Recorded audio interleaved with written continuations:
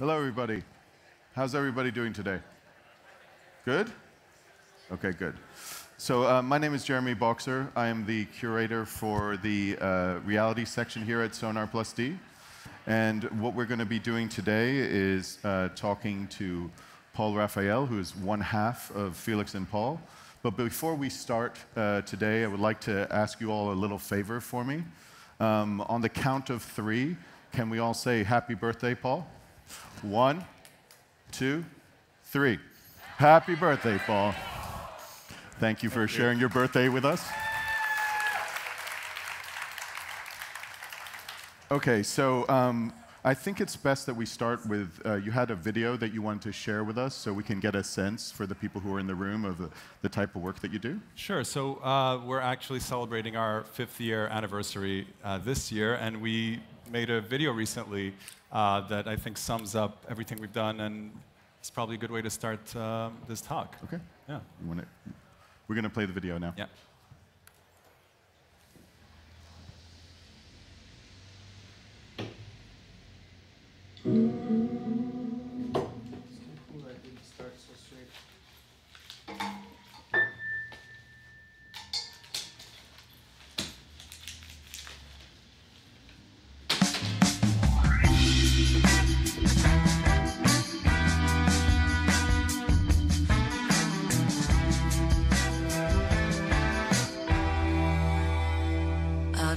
About my dreams, I don't know about my dreaming anymore. All that I know is I'm falling, falling, falling. Might as well fall in.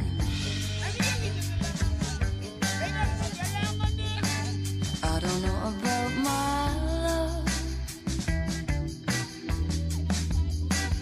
I don't know about my love anymore.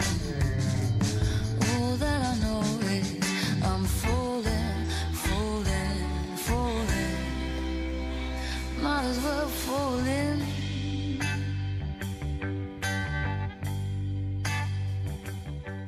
The White House is the people's house, and Michelle and I always joke, we're just renters here.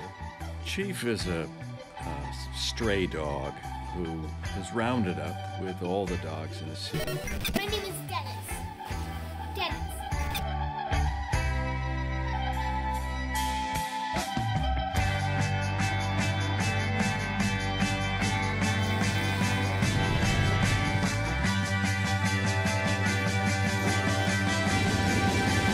I don't know about my dreams, I don't know about my dreaming. Red hot to All that I know is I'm falling, falling, falling, falling. Might as well fall in. I don't know about my life, Basketball, a big part of our family. I don't know about my life anymore. All that I know is I'm loving, loving, loving. And everyone has a story to tell. I put something into you. Thank you.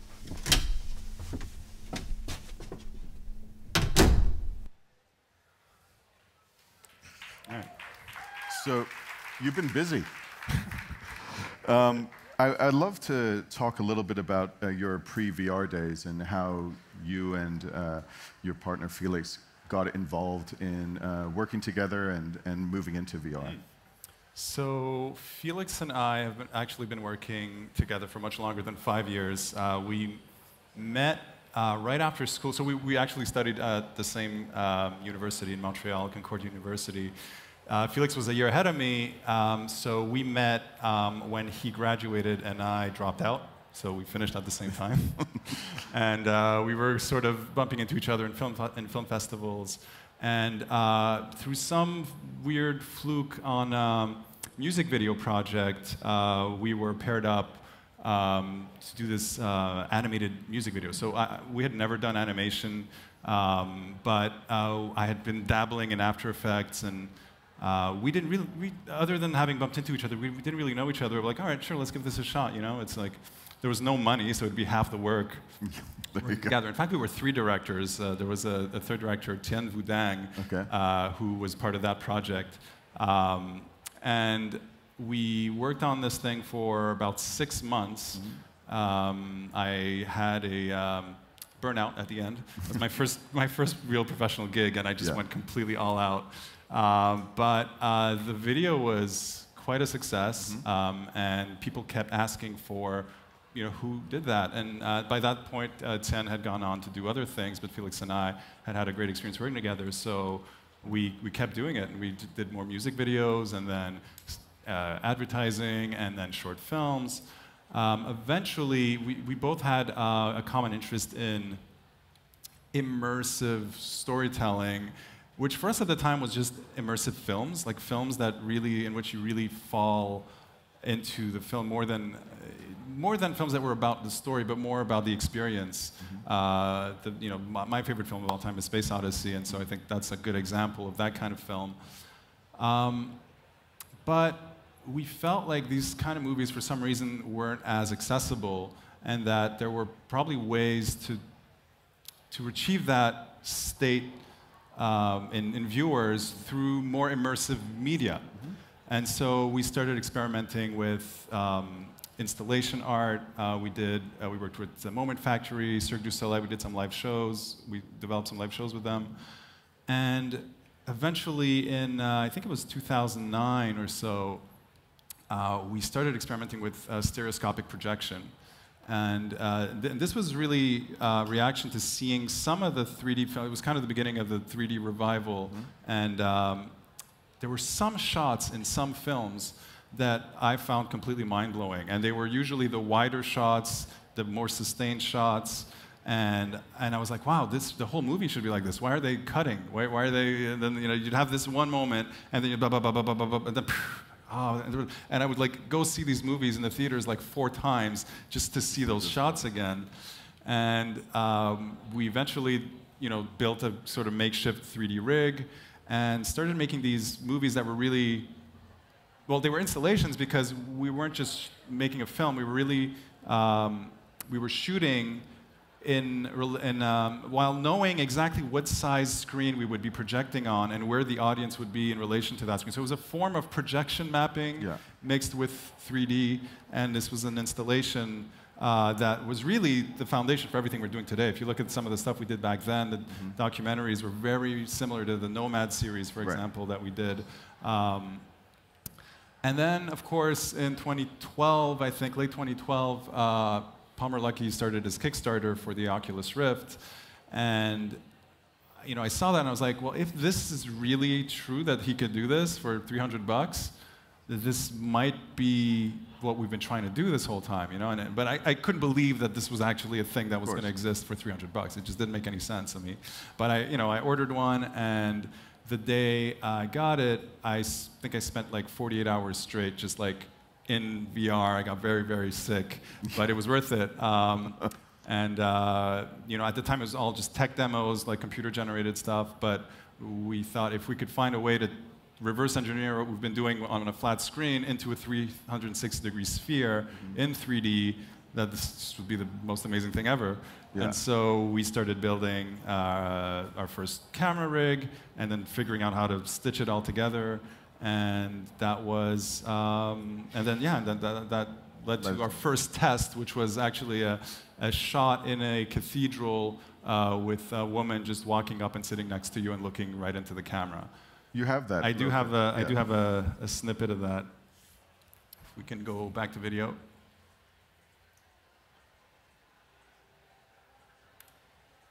There's no sound on this one. Or there is deep bass.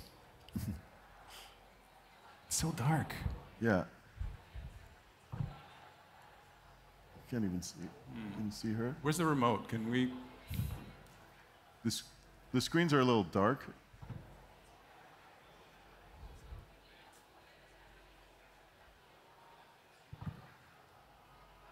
Or turn off the lights. I don't know. Yeah.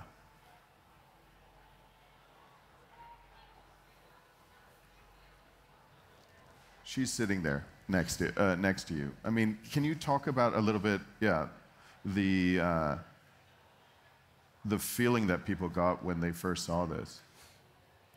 It was pretty amazing. So I should say that when we were doing those installations before, people were already having pretty strange reactions.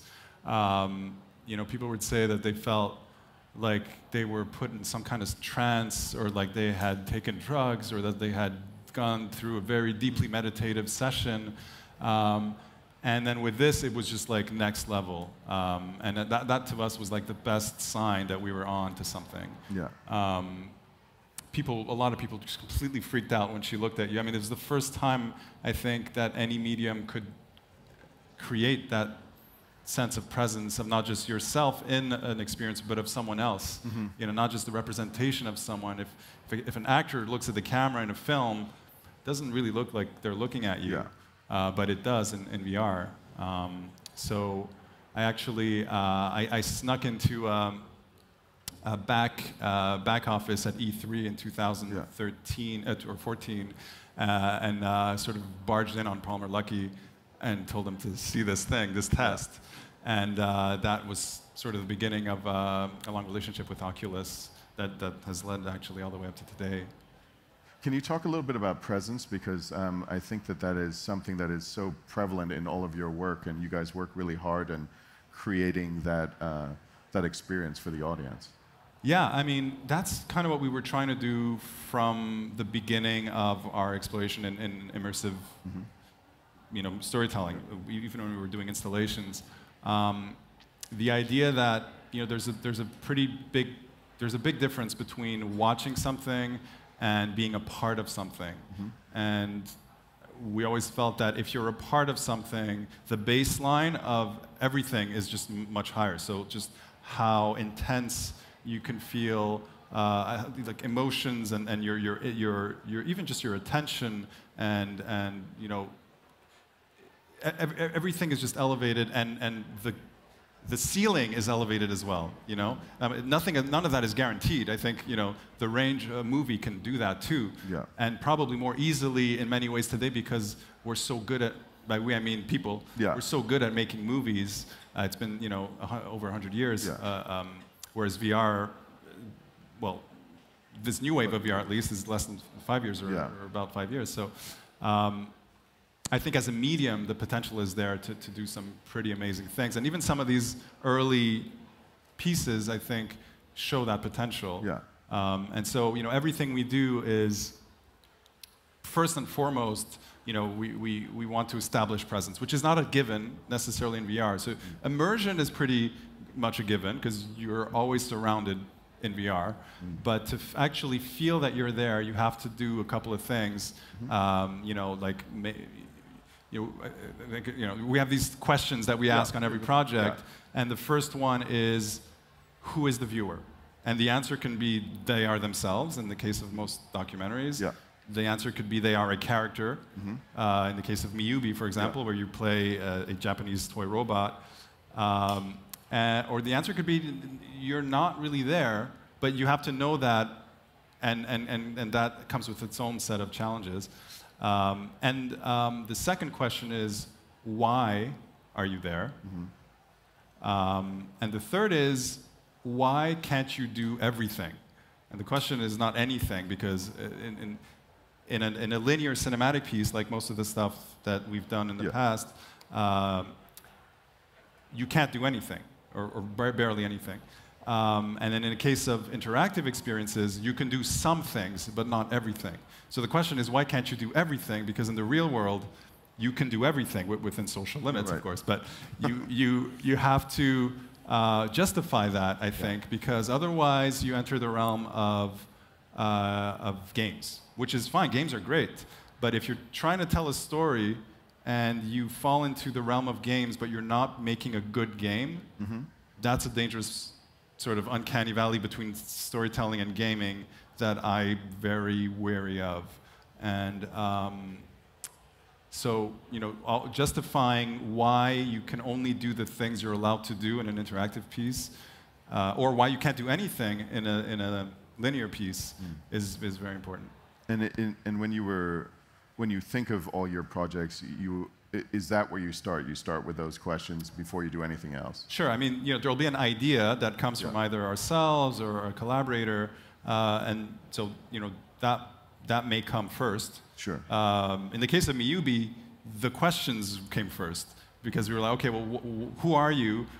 What are you doing there? And why can't you do anything in the case of Miyubi, because it's a linear piece mostly? Well, that led us to, well, okay, you'll be a shitty, primitive, tiny little robot toy, and not just that, but let's go back in time to 1982 to make sure that you really can't do anything. So in Miyubi, you are a 1980s toy robot, and so that is the presence that you take on in that piece. Exactly. And so with that piece, you also started to play with interaction too, right? Yeah, a little bit. So that premise also enabled some, how should I say, native interactivity. So, one thing that always bugs me if you're a human in an interactive piece, and then all of a sudden you're given a binary option or something to click on as part of the experience, unless you embrace that style and you really go into that direction, it really, to me, just completely breaks the sense of continuity, of flow, of realism. So the fact that you were in the mind of a digital, of a robot, allowed us to have this thin layer of interactivity, which really all it is there's an Easter egg hunt. There are 3 hidden objects in the experience, and seeing them, highlighting them, adds them to an inventory, and if you collect all 3, you unlock a hidden program that your maker, Jeff Goldblum, implanted in your brain. So it's all justified, even the interface and even the icons and all that, by the fact that you are embodying a robot. Yeah. So the thing I loved about that piece was the fact that Jeff Goldblum was definitely your biggest star of the piece, but you hid him completely. Yeah, so that was another one of those, an idea that came before the actual content. I was obsessed with the idea of getting well, Jeff Goldblum in this case, but someone that would definitely be the lead, like the biggest name in a film, and then not putting them in the film. So you have to find, and if you're just watching the film, he's just not there, and then you'll see him in the credits, or you saw him in the credits before. And then you're really incentivized to watch it again. And find him. Yeah, and he was a great sport with that. So I'd love to go back a little further to Strangers. That was the first ever VR piece that I saw in the new wave of VR, and it was someone, a good friend of mine, Ari from Missing Pieces, told me it was the one thing I needed to see at Tribeca, and I diverted my car going to the airport so I could go and see it, and after that it just really, the idea of presence really took hold and really changed my mind towards everything. And can you talk a little bit about that experience and people's reactions to that, because that was a really different kind of piece at the time? So what's funny about Strangers is so after this test, the church test, we wanted to make an actual piece, this remained the test. And we were like, okay, well, let's do something that can be a single shot, because we don't know if we can or we don't want to edit. Let's make it something between 5 and 10 minutes. We want to be in one place. We want it to be, and we want it to sustain your attention. So it needs to be an interesting setting with an interesting character, doing something that you could watch for a few minutes, and that, we didn't have any money, so that wouldn't cost anything too. Yeah. So we were, So 2 buddies of ours, Chris and Maciek, who are another directing duo of Clyde Henry, who do some fantastic stop motion, which we're actually doing another project with them now. But so they were buddies with Patrick, and okay, I'll skip some of the backstory. I never know how far back to go with this thing. It's fine. So we approached Patrick, who's just a great character, just even when he's not playing music, but to have him in his studio, just be there and be himself and perform, or not. you know, like, but ideally perform.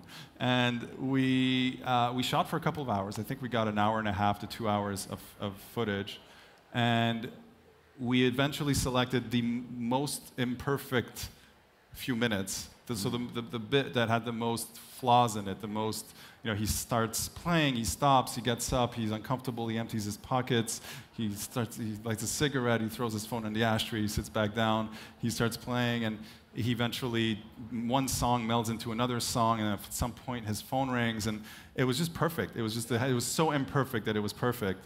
And so, but all of this, that piece was still meant to be just a test. Yeah. So Patrick was really fascinated. He had seen the church test. He was completely blown away, and he was like, okay, let's work together and make something. So we were 4 directors and Patrick Watson, so 5 egos, yeah, just trying to create a piece where you essentially don't want any of the egos to show through, except maybe Patrick's, because you just want it to be the viewer and Patrick. Yeah. And so this was a test to then do something more ambitious. We're like, okay. And in fact, I was supposed to show this, finish the eventual piece we would make after this test. We had set a big meeting at Oculus after they'd seen the church test. Like, okay, let's, you know, we're going to get everyone there, and we're going to show them this piece we're working on. And so that was the test, and then we were going to do another piece. But on this other piece, which has never seen the light of day, which was shot in a cathedral with Patrick Watson and a choir and all sorts of crazy shit, we had like technical difficulties, and we couldn't get the piece finished on time. And so we went and showed Oculus the test, which was Strangers, which at the time we didn't have a name. And they were blown away. And so we realized, okay, maybe this is more than a test. And then that led you guys to doing something for the launch of their next project, right? Yeah, so they asked us to make this introductory video to the Gear VR, which is the first Gear VR, which would be the first thing anyone sees when they first plop the phone into the headset, which was kind of a montage of clips that we shot around the world. In fact, we had 2.5 weeks to travel the world, shoot these shots, post-produce, package it all, and then distribute it on a new piece of hardware, none of which we had ever done before. That must have been an interesting experience. Yeah. How did you pick where you were going, and what was the ideas behind those things? Originally, we just wanted to make an experience in the yurt. Mm-hmm. That was our initial pitch. Mm-hmm. But they wanted us to do like 25 shots, like as kind of a machine gun edit style, and then the compromise ended up being like 5 or 6 or 7 shots. Which was, you know, and we're like, okay, well, let's get a variety of things. We want them all to be very immersive and respect everything that we've figured out so far, which was basically, let's treat the camera as a person, put them in a setting where they could be, and all the questions that, you know, even though we hadn't probably formulated it in our heads as clearly as I formulated before, the 3 questions, we had a sense that that's what we needed to do. So we did that on a series of shots that would give you a chance to experience different things, and then put, you know, kind of package it all together. And you guys have your own camera system, right? And you developed that, and can you talk a little bit about that? Sure. I mean, we had no choice. When we did it, when we first started, there was no camera that we could use, and so we designed our first camera, we designed the post-production pipeline, and we wrote some software.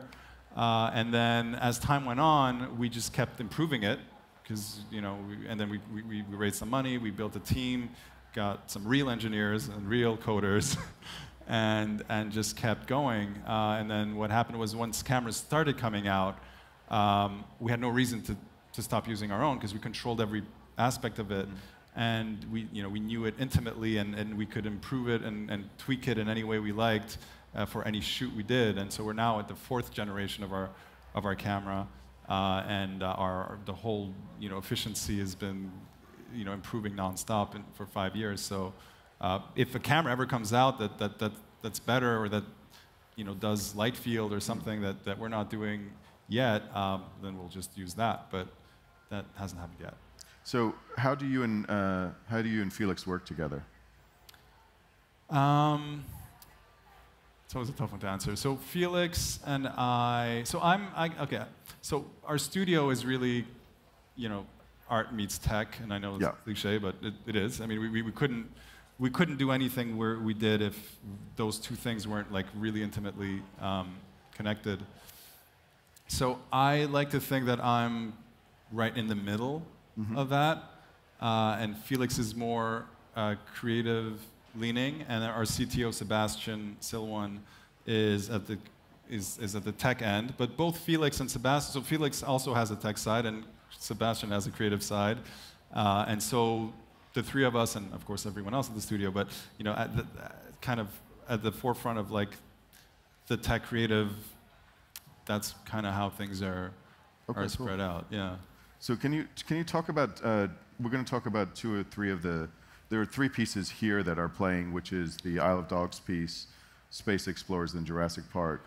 Let's talk about the first two first. Can you talk about the challenge of doing the Isle of Dogs piece, because it's a stop-motion animation piece by Wes Anderson?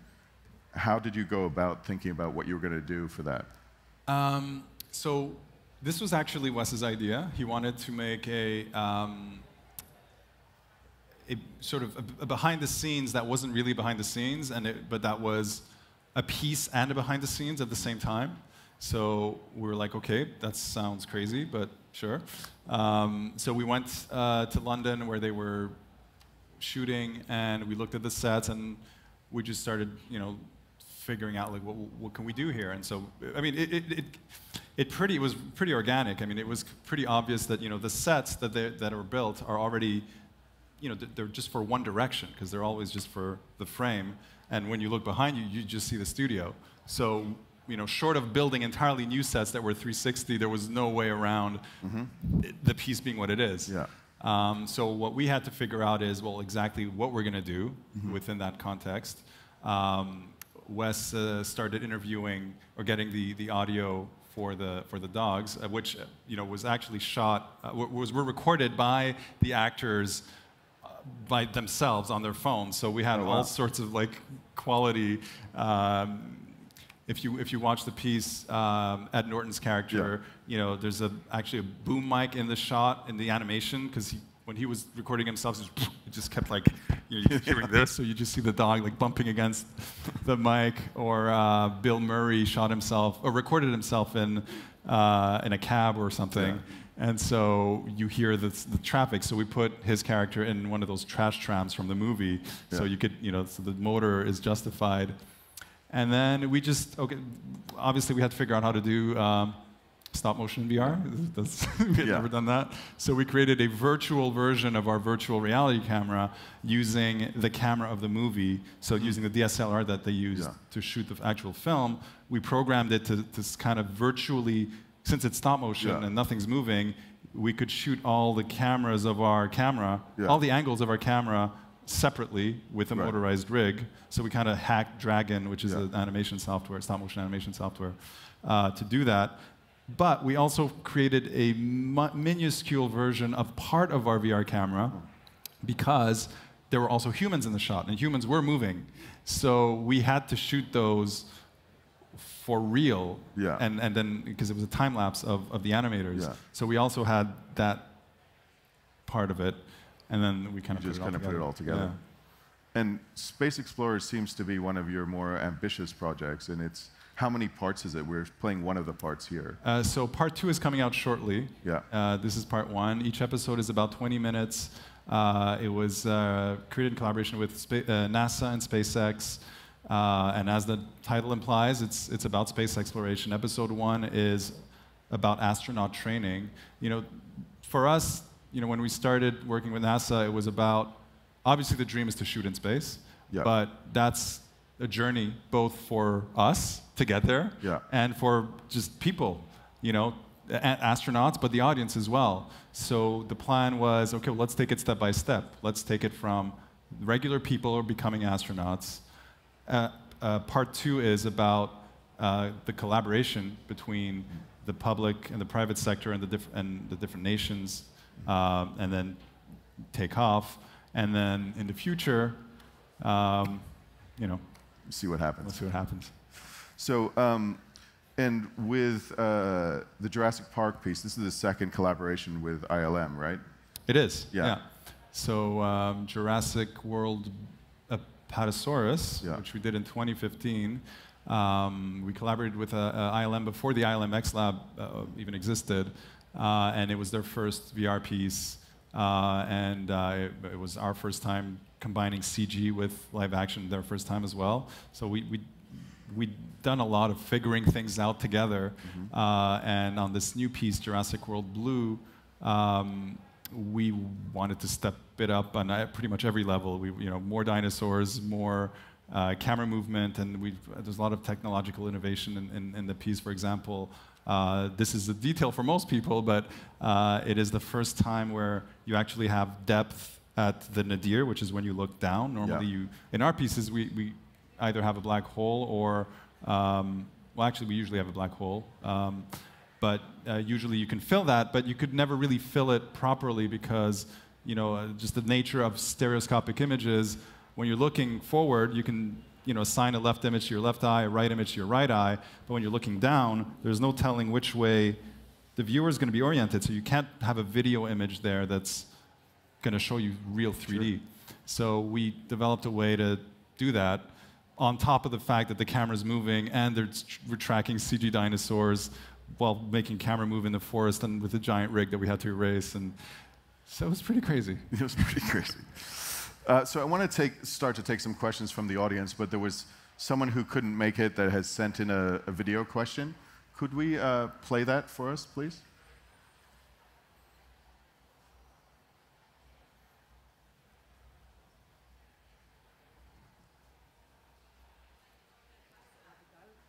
Soy Juan Antonio Bayona, director de Jurassic World, Fallen Kingdom, y realmente me encantaría estar ahí con todos vosotros en el Sónar disfrutando de esta presentación de realidad virtual de Jurassic World. Yo la he disfrutado ya y es apasionante, es increíble poder introducirse en el mundo de los dinosaurios de esa manera, así que nada, disfrutarlo, que vaya muy bien la presentación, me encantaría estar ahí, pero estoy haciendo promoción de Jurassic por todo el mundo. Y antes de despedirme, una pregunta muy sencilla. A Félix y a Paul, ¿cómo creéis que la realidad virtual va a influenciar al mundo del cine? Muchas gracias y hasta pronto. Nice. So, what do you think about his question? I'm pretty bullish when it comes to VR, obviously. I can't put a date on it, but a lot of people say VR is not going to replace cinema and things like that. I think it will. I think it's pretty inevitable that at some point, maybe not in as long as we might think, it will. I mean, 2.5 years ago, everyone thought that by 2019, 2018, VR would be everywhere, and now people aren't so sure.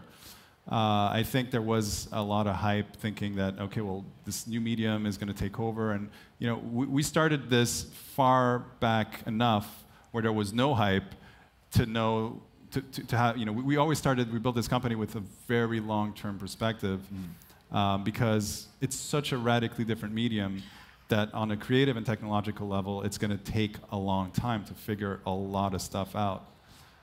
But as we do, I just cannot imagine a world in the near to mid-term future where we're still just looking at rectangles, flat images on rectangles, as our main way of consuming entertainment, interacting with the internet, socially, name it, any sort of digital. It doesn't mean that they're going to get wiped out, but I think that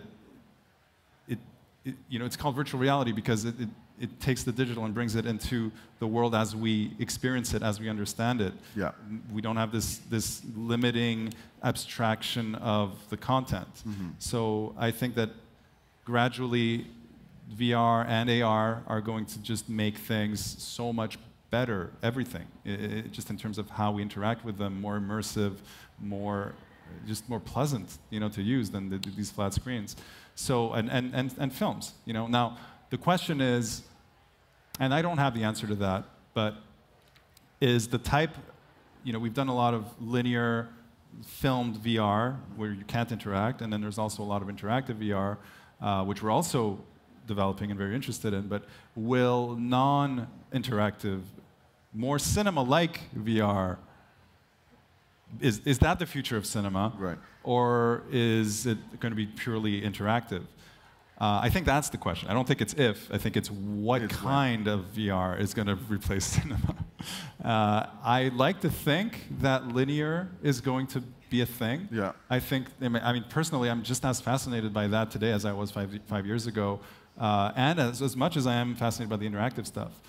So I think it'd be sad to see that not survive, but depending on who you ask, there's a lot of people who think that that's the stopgap towards a fully interactive, future.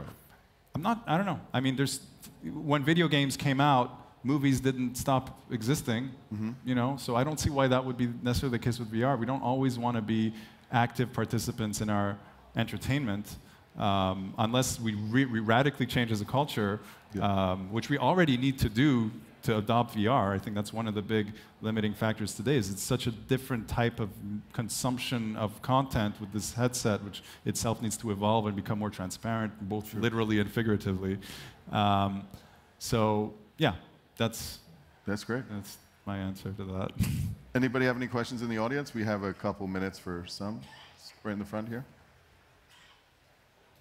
Thank you, Bayona. Yeah. Hi, Paul. I wonder how you think that interactive 360 video, not VR or AR, but interactive 360 video, the use of hotspots and storyscaping, how you think that will develop in terms of storytelling, and what challenges that throws up for both immersive filmmakers and also for audiences. I'm not sure how to answer that. I mean, we haven't really done 360 video. On a screen, really. I mean, we have released versions of some of our pieces as 360 videos. So I don't know if I'm the right person to answer that. The only time we even did interactive 360 video was in Miyubi, and it wasn't so much to make a branching narrative as it was, like I said earlier, since you're in the body of a robot, you can have this interface, and it's fully integrated into the story. And otherwise, I've sort of shy away from things that are just binary and with hotspots that aren't really justified by, if you're just, you're following a protagonist, some human being, and they have to choose between path A and path B, and then stopping the experience, or even if you don't stop it, but you pop up these things. I don't know, that feels a little clunky to me. But again, I'm maybe not the person to make that do the best version of that. So I don't know. Yeah. I think with your style, because the immersion is so important, that perhaps it was it was the wrong question to ask. No problem. Anybody else have any questions? Front row here. Hi there. So I'd like to ask about kind of distributing content and how you see the future of immersive storytelling kind of progressing in terms of like location-based content. So would you say that we need more headsets in people's hands to enjoy more immersive storytelling, or do you think we need more location-based places where you can go watch things? Where you go to a movie theater, you kind of do the same thing, such as like the IMAX location where you can go watch things or interact. Yeah. Well, you need both. I think the release of the Oculus Go is a great step towards getting more headsets into people's hands. I think that headsets need to keep evolving quite a bit more for us to expect everyone to have them, just as we have smartphones. And they have to merge with augmented reality. And in fact, I think one of the limiting factors is the fact that when going from real life to VR is a dramatic shift. You have to stop what you're doing, put on a headset, and you go somewhere else. If we get to the point, which could happen pretty soon, where a pair of glasses like the one you're wearing now can do AR and VR, then you're already wearing the device. You can go from slight augmented reality, so virtual elements in your world that can take you somewhere else if you need to, and then gradually bring you back. Just that, to me, is a better ramp, way better ramp into content. We also need VR to become, /AR, MR, to become more essential. Right now it's fun, to make this stuff, and it's fun to watch it, but there's not much else to do with it. In fact, I think I said this earlier, if you decided to take 2 weeks off and deep dive into VR today, you may well be able to see everything that was ever made, and more or less, depending on how long you play those games. But we need more, better content. We need the equivalent of our social networks and platforms, and again, there's moral questions there too, but if we're just looking at it from a purely, adoption perspective, we need all those things to happen. And then for the LBE, absolutely, I think, that's what we're doing here. I think we're also thinking about a lot of content that's really made for LBE, and some more hybrid content that is maybe very much optimized for LBE, but also can be watched at home, and this is along the spectrum of VR, AR, MR as well. Making pieces that can maybe scale down to an iPhone, an augmented reality piece for Magic Leap that also can be mass distributed on an iPhone. It's not the full experience, but it's still pretty cool, So that's some of the things I think that are important. And in the future, I think it also needs to be both, because you don't want to, it's like anything today. You have the home version, and you often have the public social version, which often is a higher end or somehow more premium version of what you can do at home. Well, I think that's a great place to end. We are out of time. Thank you all for coming, and thank you so much, Paul, for being here on your birthday. Thanks for having me.